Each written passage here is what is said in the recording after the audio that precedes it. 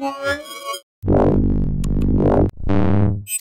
my name is Sean and I'm from Ozobot, and this is Ozobot, the world's smallest programmable robot.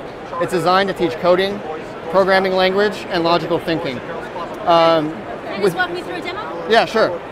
So basically Ozobot's little sensors on the bottom there are designed to read lines and color combinations. So you can see Ozobot will follow these line paths.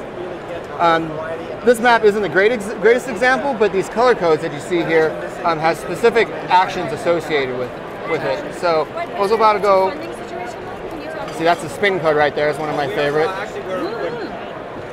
I think the little guy's actually dying, but he's trying real hard. But yeah, so all these color codes have different behaviors kind of pre-associated with it. That's the U-turn code right there, which comes in handy at the end.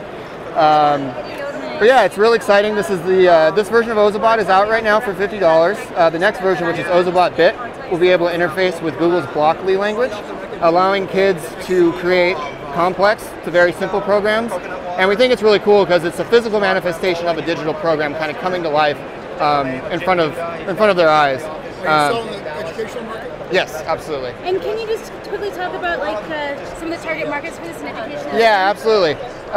While we definitely think it has a fit into the tech community, we're definitely going after kind of early education, kids 8 and up.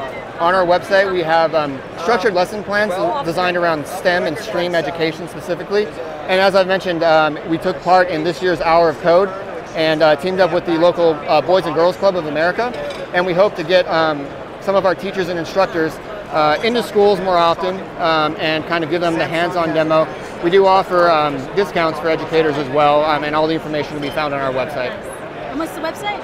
www.ozobot.com. We're also on social media. Anything at Ozobot for Twitter and Instagram, and you can look us up on Facebook as well. Perfect, thank you.